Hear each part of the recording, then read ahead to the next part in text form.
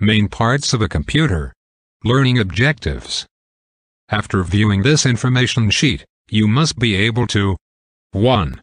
Identify and describe the different parts of a computer system. Basic parts of a computer.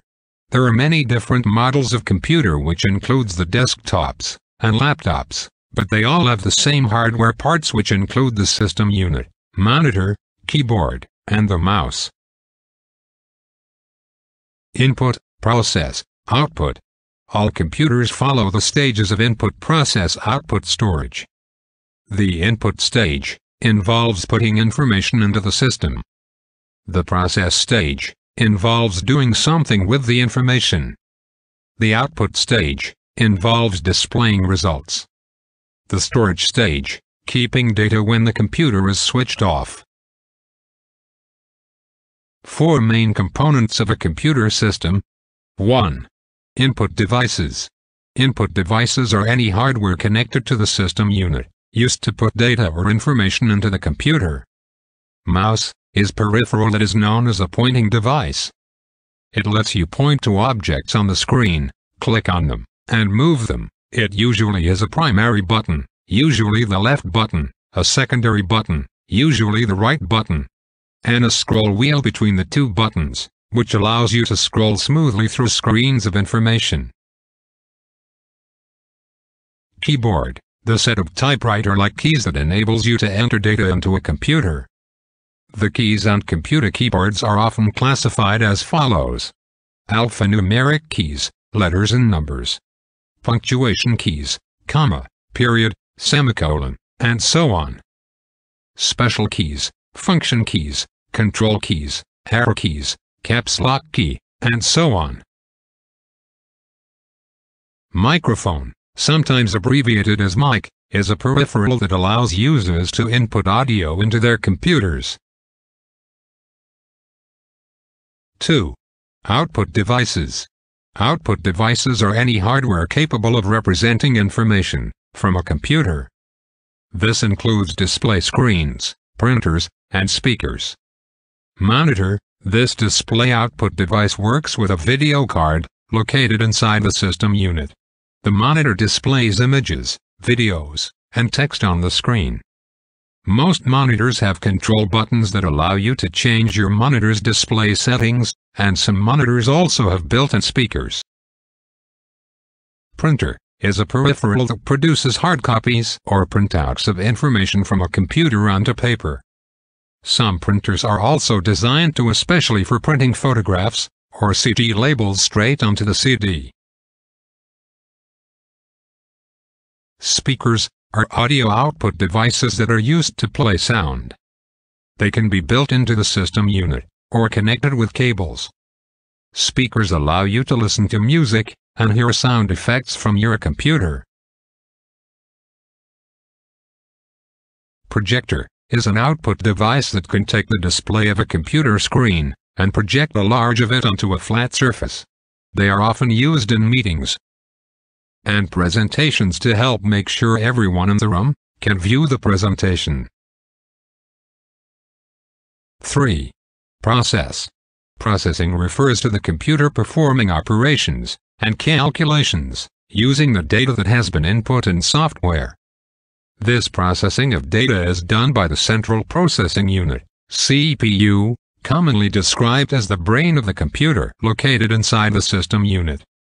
The CPU is sometimes referred to as the microprocessor or processor. 4. Storage. Storage devices are alternatively known as storage media, or storage medium. They are hardware devices capable of holding information. The two storage devices used in computers are primary storage, alternatively referred to as internal memory, internal storage device, main memory, and primary memory. Primary storage is a storage location that holds memory for short periods of times while the computer running. There are two types of memory, the RAM and the ROM. RAM, random access memory. The memory available for the operating system, programs and processes to use when the computer is running. RAM requires a flow of electricity to retain data. It is a type of volatile memory. Data in RAM is not permanently written.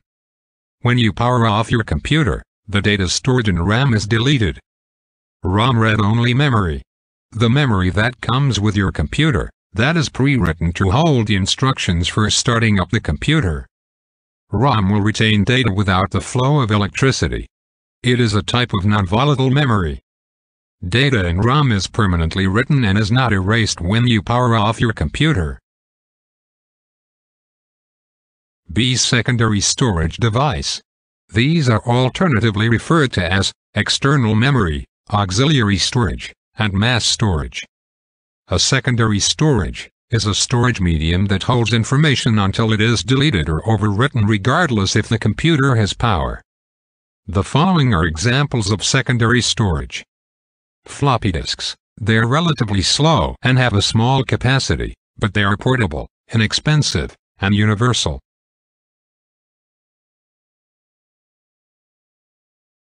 Hard disks. They usually serve as your computer's primary means of storage, holding almost all of your programs and files.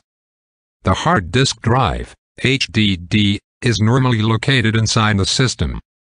External hard disks are also available, which makes it easy for you to add more disk space to your PC.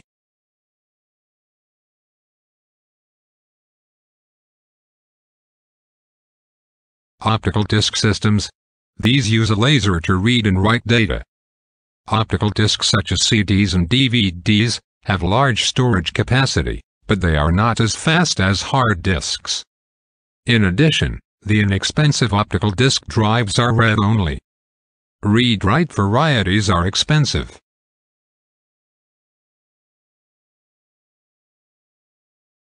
USB flash drives.